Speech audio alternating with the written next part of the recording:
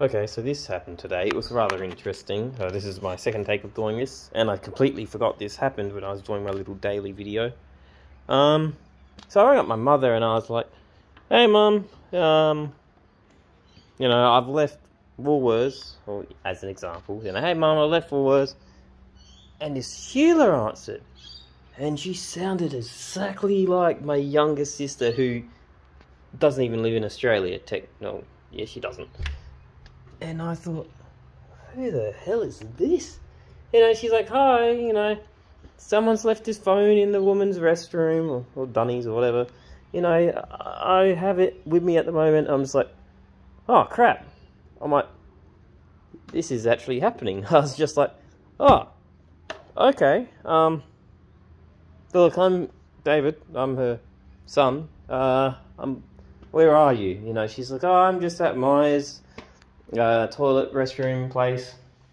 I have your mother's phone." It's like, ah. And I just said, "Oh, okay, I know where you are." I said, "I'm coming to pick it up, if that's okay."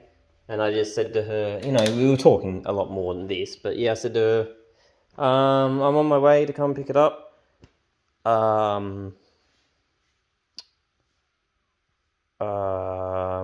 Just look for a 28-year-old with a motorbike helmet."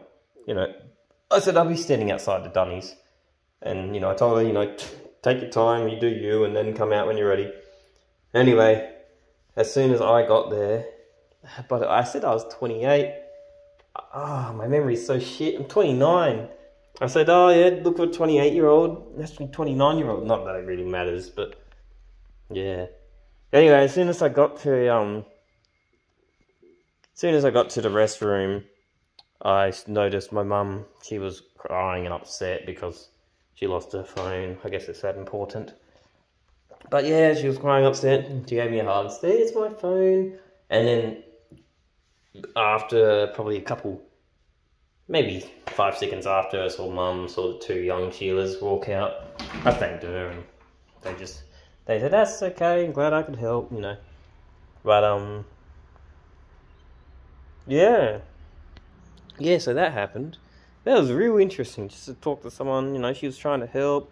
Very nice of her, Also, I forgot to mention my bike ran out of fuel today.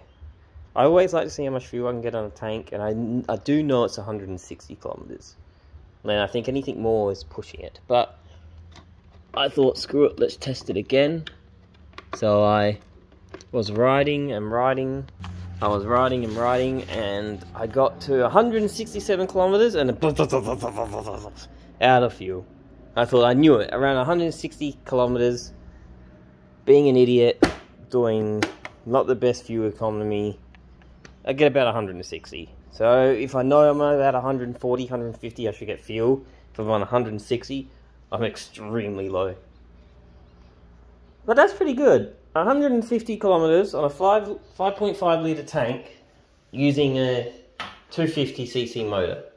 Usually they have 17 litres, 15 litres.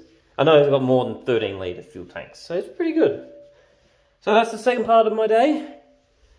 It's been a few hours since I uploaded the main video. I've just been watching a movie called The Tailor. I don't freaking know. It's on Netflix. But, yeah. I don't think anything else has happened. I'm going to try and see if Dad wants to play slot cars. And, yesterday me and Mum did the Unsolved Cold Case board game, which I will forget. But, it was pretty good fun. I did it with Judy and Greg, and we also did it last night. Wasn't as fun. My mum cheated. I shouldn't say cheated. She used all the hints up as much as she could. God, this camera looks so crap. It just doesn't focus. Anyway, yeah. So I think that's all for today. Anyway, bye.